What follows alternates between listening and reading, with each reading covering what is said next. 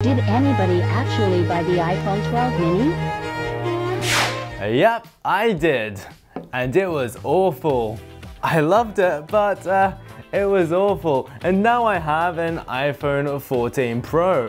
But why is that? Well, for me, like for many, there is almost a romance to the idea of having a smaller phone. The idea that we can return to a simpler time where we were able to just use our phones comfortably with one hand, and also to be able to pocket it easily. But the world has fundamentally changed since 2009, and the way that we use our smartphones fundamentally has too. So even when Apple does make a small smartphone outside of a vocal minority, there just is not the market for one. So now let's just recall the context of smartphones back in 2009. Back then, data was expensive. I recall being very cautious with the single gigabyte of data allowance that $50 a month afforded me back then. And therefore, on my Palm Pre that I was using at the time, all I really demanded was a working email, SMS, a little bit of web browsing, and a lot of text-based social media like Facebook and Twitter.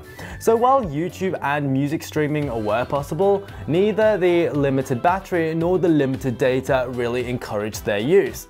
But with the advent of fast 4G and now 5G since, things have really changed. Now we demand so much from our phones, it's almost unbelievable. They are more than just pocketable computers, because while they now play the latest PC games, edit raw photos and ProRes video, they are also now somehow professional cameras too, and also have the flexibility of a bag full of DSLR lenses. It's incredible how much we demand from our phones now, and what's more, they also need to last all day. So naturally they're going to be far larger than the smartphones of 10-15 years ago. But there are still people who want small phones, so what can we do?